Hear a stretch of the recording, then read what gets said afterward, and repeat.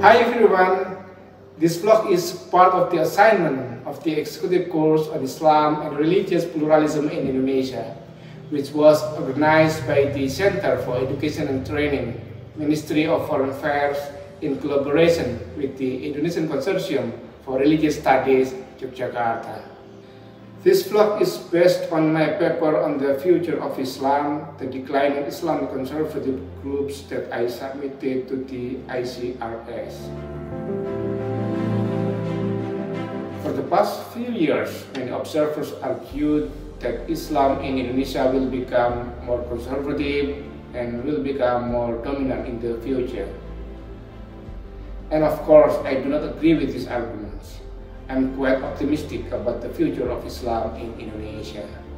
In my conviction, the moderate Islam will always prevail in the country. You may remember the Jakarta election in 2017. The election has encouraged many observers to argue that the conservatives were on the rise.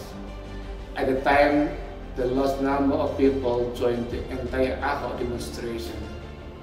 The Islamic conservative groups demanded the arrest of Ahok. The groups accused Ahok of committing blasphemy. The conservatives then filed the case to the police.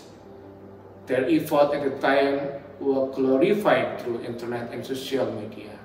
The battle ended when Ahok went to jail. He was found guilty of blasphemy shortly after losing the Jakarta election. The ability of the conservative groups to mobilize people for demonstration and the ability to influence the vote of the election bring some observers into an agreement, saying that the rise of conservatives had threatened the existing moderate Islamic organization. According to many observers, the conservatives had the capacity to become the mainstream Islam in Indonesia, replacing the moderate Islamic groups.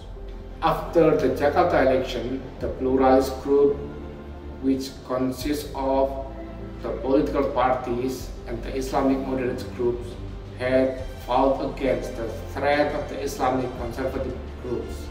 The pluralist group, including NU, supported the government policy against the radical and intolerant organization. The government decision to ban Hizbut Tahrir Indonesia in 2017 and FBI in 2020 has been welcomed by the pluralist group and the people. The government policy against the radical and intolerant group is not without critique. Some observers argue that despite the rise of Islamic conservative has been successfully contained, but the democratic quality of the country has been damaged. As the government policy has been perceived to defend Pancasila, many activists of pluralism and democracy and the Indonesian society at large seem to welcome or tacitly support the policy of the government. Generally, they do not want to be disturbed by the notorious activities of the hardliner group in the street and social media. As I mentioned earlier, some observers predicted that Islamic conservative group will replace the position of NU and Muhammadiyah as the mainstream Islam in Indonesia. That prediction will likely fail as the rise of the Islamic conservative group had reached the peak during the Jakarta election.